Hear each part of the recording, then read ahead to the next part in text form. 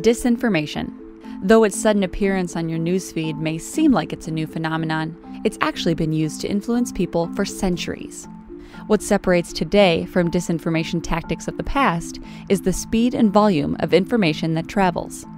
Amplified by social media, disinformation can spread misleading data, false claims, and outright lies. These tactics can reduce public trust and endanger democracy.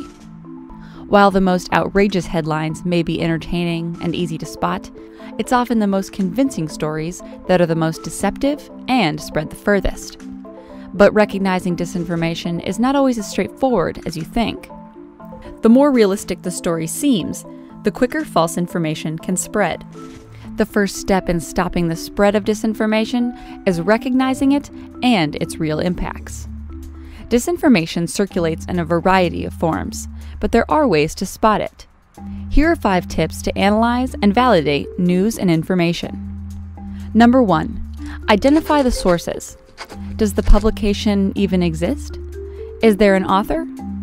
Be cautious of no bylines and strange URLs, like those ending in .com.co and slight variations on common news websites. Number 2. Look beyond the headline.